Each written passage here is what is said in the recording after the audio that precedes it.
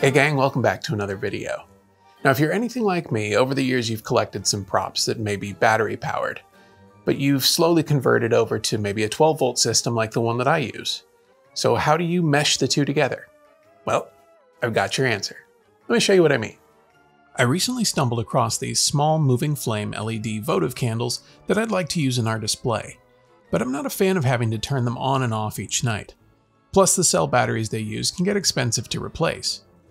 So after fellow maker Beejay Oslon shared this trick on his Instagram, I knew it was worth covering in a video. This is a 12-volt step-down circuit. It basically allows you to dial in the voltage of an outgoing power source. So if you're like me and run most of your lights off 12 volts, but have some battery-powered props that require less, you can add this circuit inline and dial down the voltage to meet the requirements of your prop.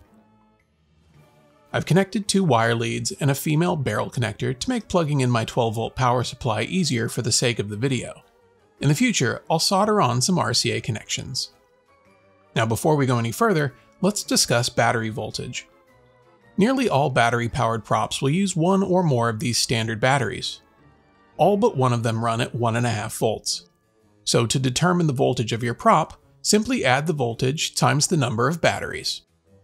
This LED moving flame candle runs off of a 3-volt cell battery.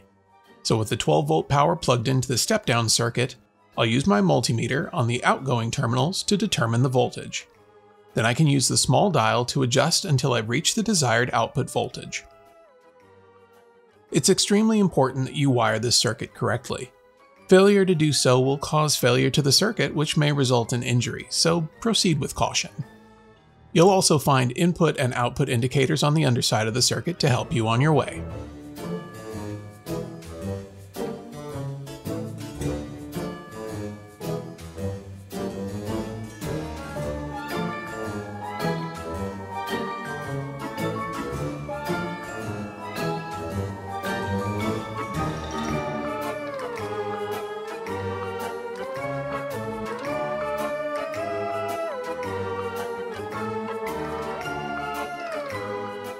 With the voltage dialed in, it's time to grab a pair of snips and remove the battery terminal and wires from my LED candle.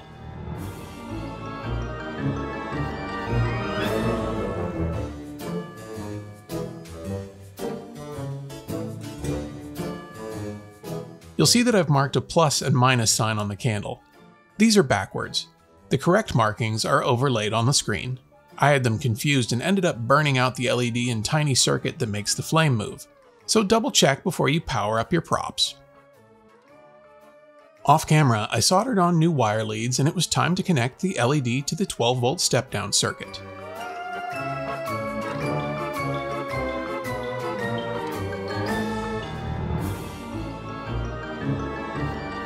And with my screw terminals tightened down, it was time to power it up. As you can see, the LED candle is running battery-free and can now be integrated into my 12-volt system.